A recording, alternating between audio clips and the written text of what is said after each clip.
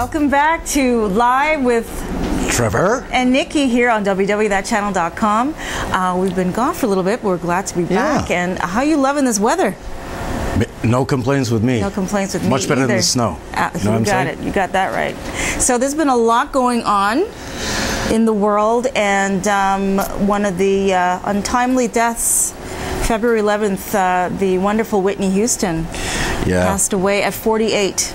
Just think, last year was Michael Jackson, and here we are almost a year later, it's Whitney Houston. Whitney Houston. Very unbelievable, sad. Unbelievable. Yeah. So there's been a lot of reactions to her death, and I guess it's still not confirmed what the cause of her death is. They're saying that she possibly drowned in the bathtub, probably dozed off because she was, so busy during the week. I think it was anticipation of the Grammys, and she was getting busy with that, and so many other projects she's involved in. So well, she was in town. She was in town for I think that week before the actual. They do a lot of off-air presentations just before the actual Grammys itself, and she was actually in town getting things together. She actually contacted Clive. Clive is definitely her protege who got her started in the music business, and she was actually supposed to perform a few hours later, and then of course we find her in the bathtub. So very, very sad. Very, very sad. No, my first impression of Whitney, I was a teenager back in Montreal, and I saw this beautiful woman. I think she was like my age, in 17 magazine, and for me it was a beautiful thing because I didn't see a lot of beautiful black women in magazines at that time. So she really opened up my eyes to someone who kind of looked like me, someone I can emulate. And then later on, when the music just came on the scene, that I was smitten. I was a fan for life from that point. Well, she actually was in Toronto. I actually met Whitney when she was in Toronto, when she first got signed with Arista Records, distributed through BMG. And they actually did a closed 40-50 people at the Old Blue Note. If you remember the Old Blue Note in town, everybody. Great place.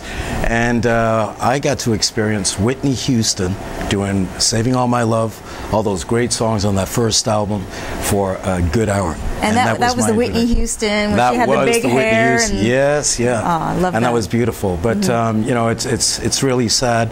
But the actual funeral and everything that we saw on TV a few weeks ago on the passing, it was just beautiful. I thought that was the church, the amount of superstars that came out and supported her, just a beautiful thing. It was such a wonderful celebration of her life. Yeah, really. It was. Yeah, and Bobby Christina, her 19-year-old daughter. Oh, boy.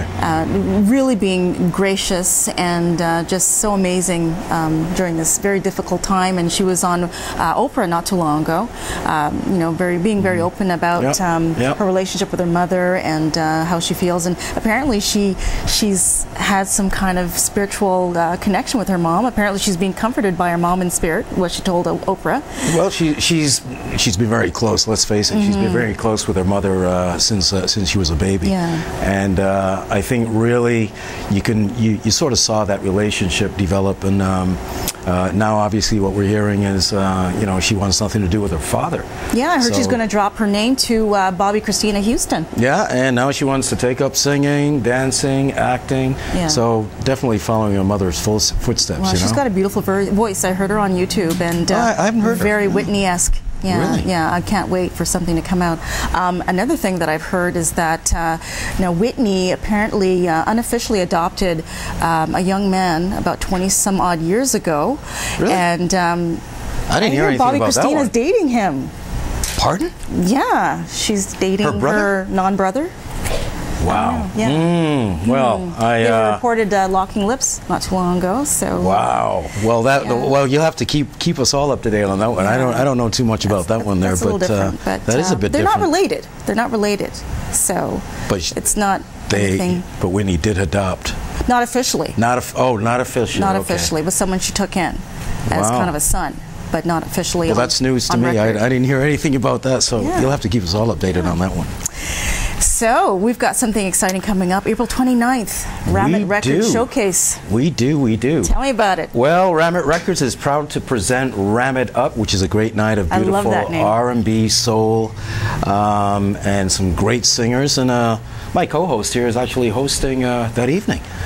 Is going to be frontlining is what we're really talking about. I'm really excited. Well, we got some great artists on the show. We've got Eunice, we've got Naja, we've got obviously Nikki, and we've got some surprises which we're not going to really talk about. But on our next show, we've got Sarah and a couple of the others who are part of the show is going to come up and talk about it. Part of the production team. Yep. We got DJ Sheldon, fabulous music. You'll love him. And Joshua Cummings is going to be our MC for that evening. And we're just putting all that together right now. The winner, of course, not you, you're already signed, but the winner will actually get an artist development deal with the label, so it's exciting. Okay, so how do people compete? You just select them, or? Well, I think really what we're going to do is it's really more of the A&R, the staff at the label, as opposed to competing. Okay. There's going to be a little VIP section which will start prior to that. It's almost sold out. It's and from what I hear, they're looking at doing another 2 or 3 throughout the year. So this one's the R&B soul side.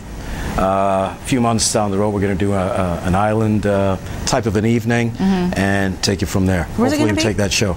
It is going to be at Rancho Relaxo, which is 300 College Street, and that's right here in town. Okay, that's College Spadina area, right? College Spadina area. Okay. Yeah, no, Mexican restaurant downstairs. Very cool little spot. It is. It's a cool vibe there. So I'm really excited to perform. Yeah, well, we're looking forward to it too. Original music, folks. Absolutely. Now, another thing that's coming up is April 20th, I believe, is the day where the world is going to ban against a gentleman that, well, a non-gentleman in my books, Coney. Yeah, Joseph tell us a Coney. little about that. Yeah. There is a group of people who are trying to make him famous for the reason of bringing attention to this warlord. He was ousted out of Uganda, the ex-leader of the LRA, for his incredible, things that he's done to youth. Had very young children involved in the war and all kinds of sex crimes. Well, there's a lot going. There's a lot of press and a lot of news around that, and rightfully so. I mean, let's face it, nobody should have the right to take anybody else's life. Absolutely not. And I think that's something that we have to look at, and as every country, we've got to go in there. We can't afford to have things like that happen. I mean, that's just not good for youth, and so I'm just glad to hear that it's out in the limelight and the world is watching. So the world is watching, we'll see how that and works the world cares. Yes, more importantly. A lot of people care, so that's a good point. And this week is Fashion Week here in Toronto, so that's a very exciting time. And part of the Fashion Week is an event that's happening tonight. So if you're looking for something to do, come out and have a fashion shoot meeting music tonight at Alley Cats, 7 o'clock to about 2 a.m. There's going to be some music playing with DJ Flashmatic, as well as a photo shoot by Randy Lang. So you'll be a little bit involved in Fashion Week, and you get to network and you meet some great people. So that's going to be at Alley Cats. And we're going there tonight. And we're going to check that out at 2409 Yonge Street, and that's north of Eglinton. So please stop by. It's $10 before 11:30, and then $15 after that. But if you come with me, no charge. Hey. Just rolling with a pick VIP. up the phone and ask for Nikki. All right, so we're here and we're going to be right back with some great guests. Our first will be Howard Green, filmmaker and actor and executive producer of Machete Joe, an incredible film. So don't go anywhere. We'll be right back. See you in a minute.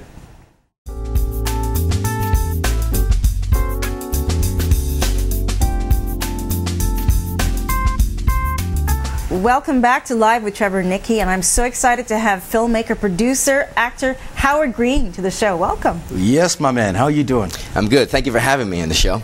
Well, we're excited that you actually came. You're in town, number one, and we want you to come on and explain some of the great things that you've been doing, man. Great. Thank you. Congratulations on Machete Joe. That's amazing. Thank you. I know that was a long way in the coming, right? Oh, absolutely. It's a dream come true. You know, 4 years, almost 5 years in the making.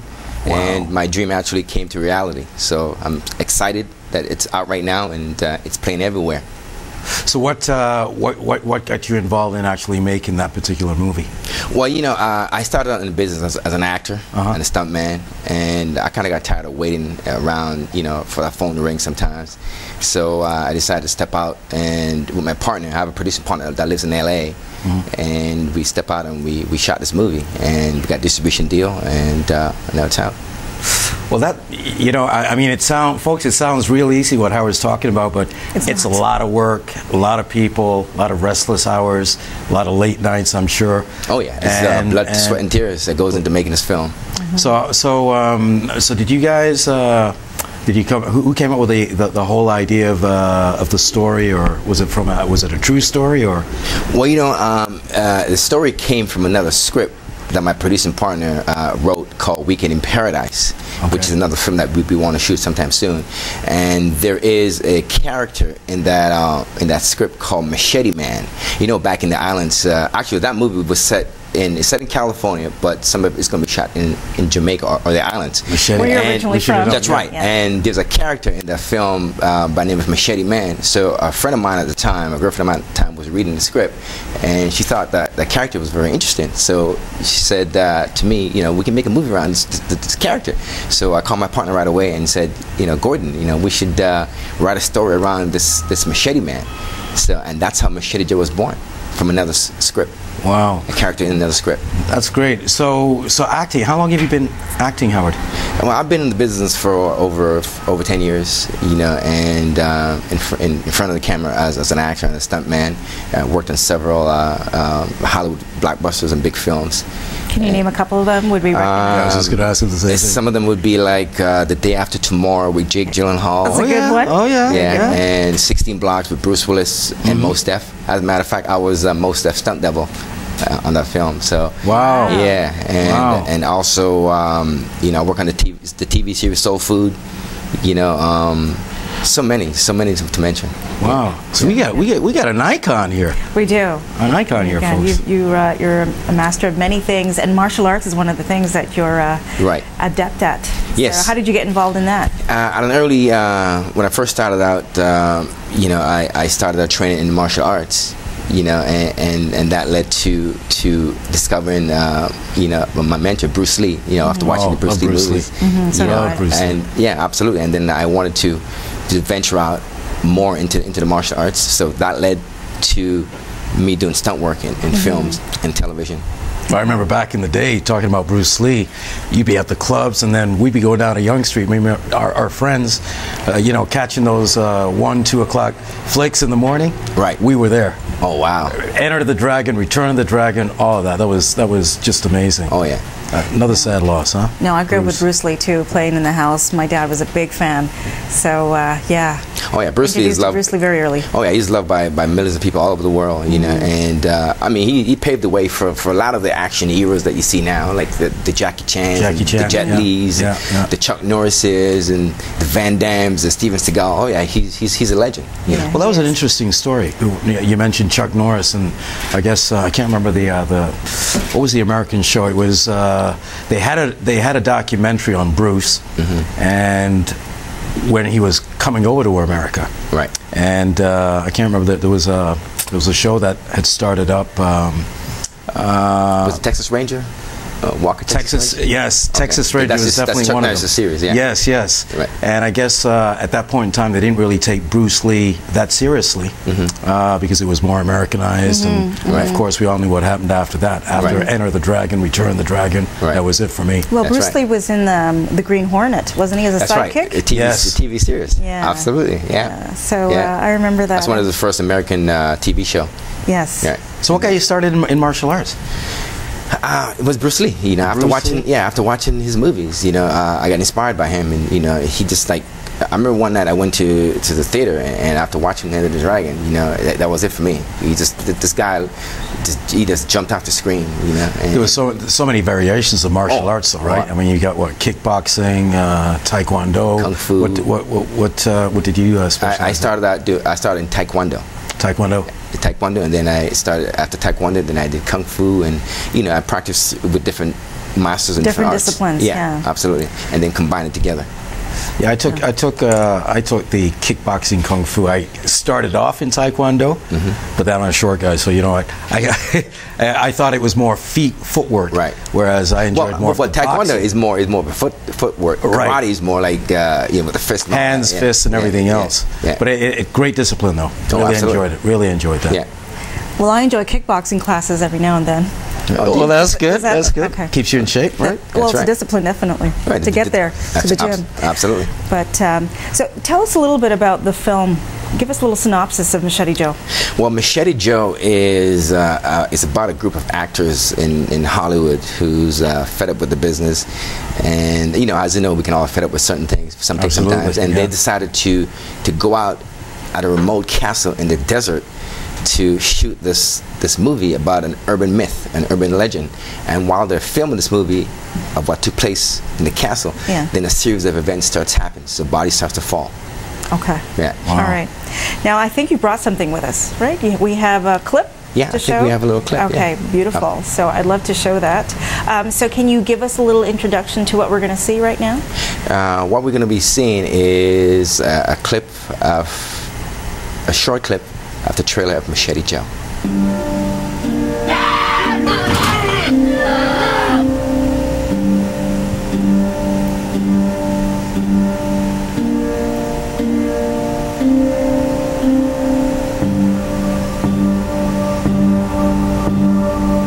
you see it from there? Yeah, I can see.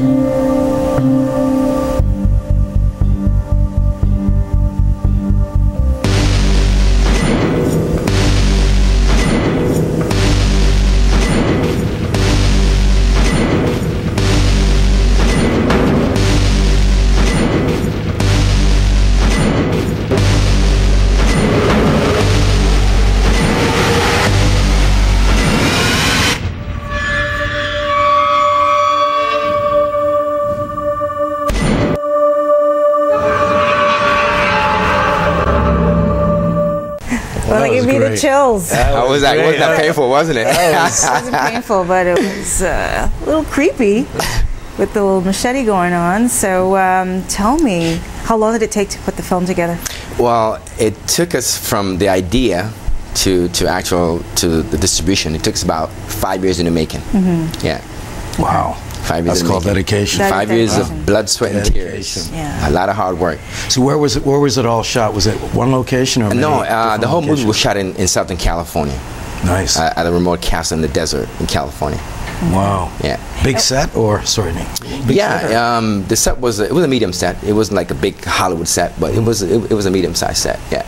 And it's just received so much acclaim. Like so many people are just really feeling this movie. And where can people find it now? Well, yes, a lot of people did this big buzz about the movie right now, which I'm excited about. And the distribution deal that we signed with Phase 4 Film, which is our distributor, is Canada, the U.S., the Bahamas, the Virgin Islands, and all of the Caribbean. So the movie will be distributed across the nation. Wow! Congratulations! Yeah. And right now it's thank you. That's right now huge. it's currently you can find it on iTunes, Amazon.ca, Blockbusters in the States online. You can also get it at Walmart.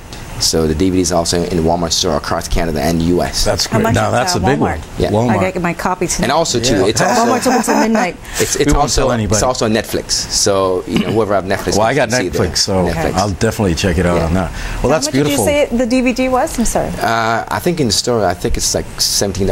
Okay. I'm not sure. Okay. Somewhere around there. Okay. Well, and you've got another project that you're working on right now, because I know that you're leaving shortly for the States, right? I'm going to be going to LA. My partner is going to be doing a DVD release party in LA.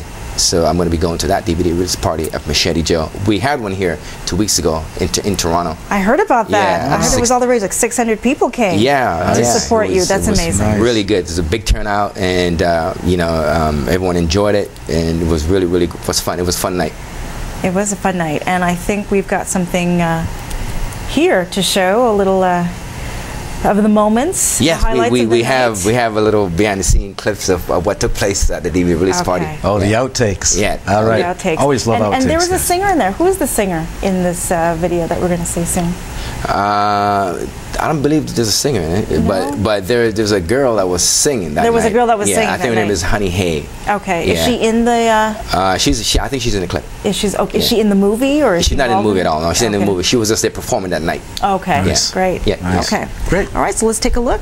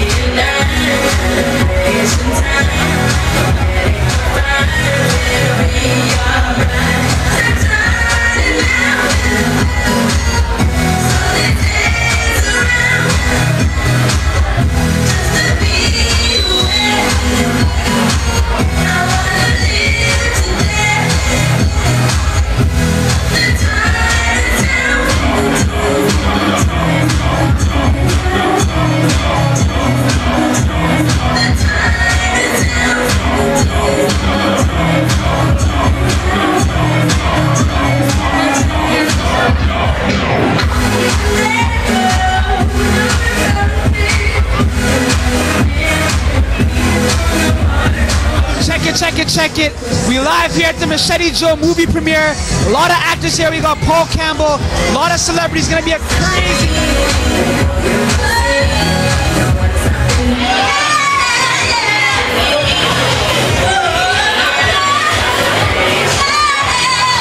I wanted it to be acoustic, ambient, dark, but then transformative because it's a matter of transformation from tragedy to realization, you know? Well, what I did was I kicked it with Howard. We did a little preview of the movie at my place. Got a little idea of who the character was. And since he can't speak, I figured I'm going to take the opportunity to write first person. This is the boss right here, man. Talk about that movie that came out. Well, Machete Joe is a suspense thriller set in California. It's about a group of actors in Hollywood who set out to make a film about an urban myth. And while they're making this movie, a series of events starts happening. Go check it out. Right now it's playing on Rogers On Demand, Bell TV, it's at Walmart, it's all over the place.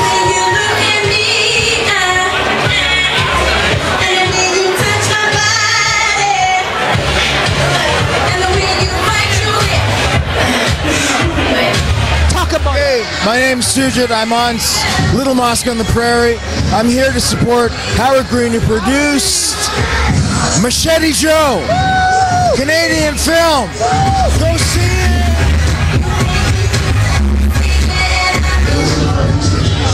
I want to say, you know, a big shout out to Howard Green.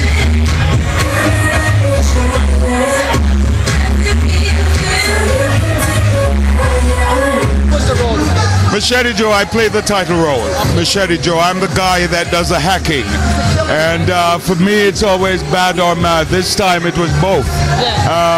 However, the film speaks very well of the kind of genre it is, which is a slasher film. And I want to mention more than anything else, the producers of the film are two young Jamaican brothers.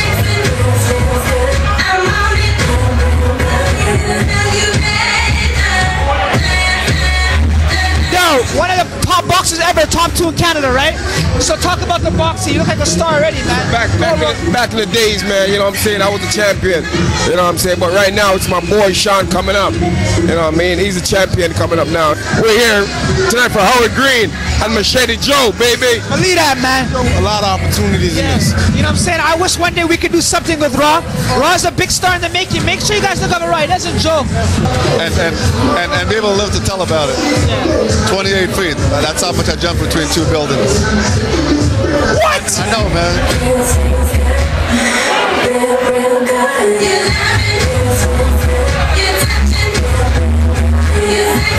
It's not very easy to make a film, you know, and yes, it does. And there's so many intricacies to it, but they have suffered, you know, and gone through it and have done it. And there's a DVD release party tonight.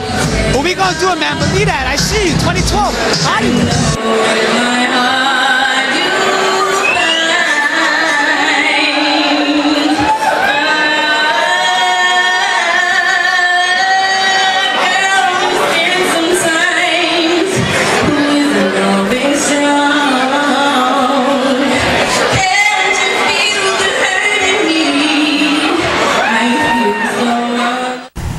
Oh, that was great, man. That was amazing. I'm so sorry I missed it. Beautiful. That was so much fun. Thank you. You know, yeah, we had a great time. It was wonderful and it was exciting, and I can't wait to go to LA to do one over there with my partner, my producing partner. Mr. Paul Campbell. Yes, from Shantel's dancehall queen. He's in everything. He's an icon in Jamaica. Yeah, he's very iconic. Yeah. That's amazing. So who's some of the cast members in the cast is it's an ensemble cast, and some of the leads that we have in the film is Paul Campbell from Shantel's dancehall queen, Third World Cop. Ernie Hudson from Ghostbusters. We also have Erica Gimple from Coco from Fame. You remember Coco back in the day? Yeah. And also Art Heavens from A Soldier's Story and Die Hard, the movie Die Hard with Bruce Willis. Yeah. So it's a really good cast and some great actors. Nice cast, yeah. Fabulous. Well, listen, man, it was so wonderful. We're so blessed to have you on this show, and we wish you all the best, many more successes, and let us know what you're up to, because we'd love to have you back on this show. Thank you for having me. And my next project that I'm working on is a feature called Black Leather Souls, which is set in 1930s Harlem. This is about a tap dancer, and that piece right now is in the hand of some Hollywood insiders, and we're looking forward to, you know, to shoot it sometime this year. Okay. So is that on the other side in the U.S. or? Yes, in the U.S. Okay. Yeah. We look forward to seeing that one. Absolutely. Congratulations, and again, where can people find you? www.machetejoethemovie.com or Howard Green on Facebook. Okay. Or on Twitter, Howard Green Entertainment. Excellent. Excellent. Thank you so much for being here. Thank you. Nice to have you out. All right. Thank you. And we'll be right back with Sherry Petrie of the Fashion District. Don't go anywhere.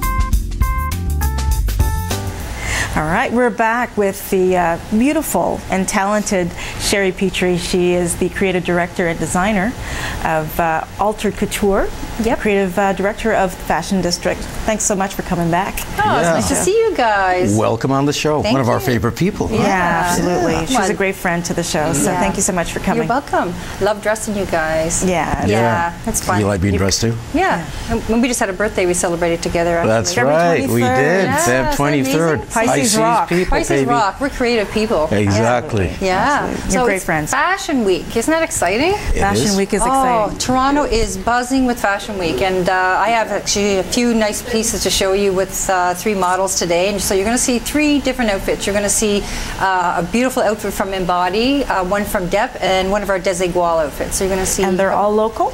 Well, they're not all local. We also carry a small line of independent European designers as well. So we're trying to showcase that a little bit. Okay. Looks Great. Can't wait. So what do we have? Yeah. Let's check it out. All right. Nina's wearing an amazing vest by one of our favorite young designers, Embody. It's designed to fit all the women's curves. It has so much detail, the golden buttons, the trims, and the thing that makes this vest really special is it has a detachable bustle at the back. Now, several of our customers have actually asked to have more of these bustles made, so they had different colors. So it's a great little outfit, and it's one of a kind, and they retail for $2.19, and they come in sizes extra small to extra large. Nice. I like that. Next we have Alex, and Alex is wearing our spring collection for Desigual men, and the shorts are reversible with plaid on one side and natural on the other, and you can see the zipper detail on the side there. And I think Toronto men are afraid of color, so they should actually get used to wearing lots of color. Desigual will actually be a good introduction to men who want color. I can see you wearing that, Trevor. Absolutely. I like that. I like that. Looks very Euro. They are, and the shorts are retail for $154, and they come in sizes 32 to 36. The plaid shirt is actually amazing because it's cotton, but it also has a sleeve that's mixed, so it actually can show off your pipes. Slim fit. Well, we know what everyone's going to be wearing this summer, don't we? Mm-hmm. Very nice.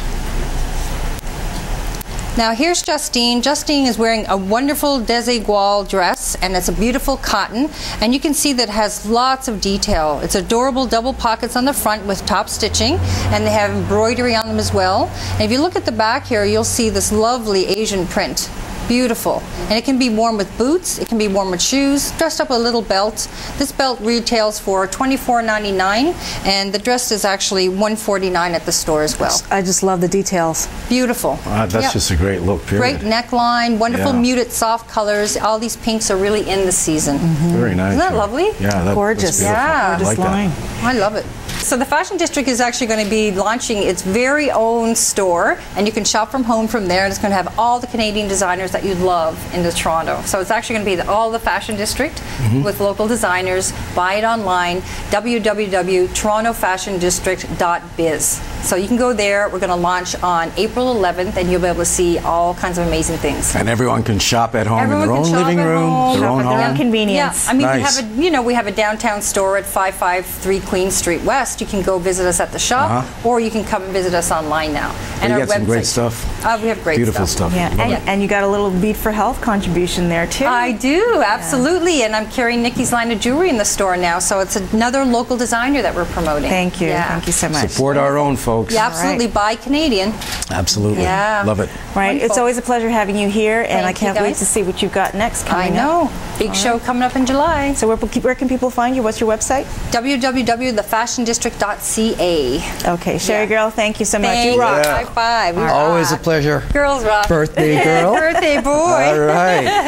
Love it. All right. Yeah, it was great. Well, it's been an amazing show. We want to thank Sherry Petrie of the Fashion District and Howard Green of Machete Joe. Great guy. Wonderful, wonderful contribution. So, yeah, I think it's a wrap.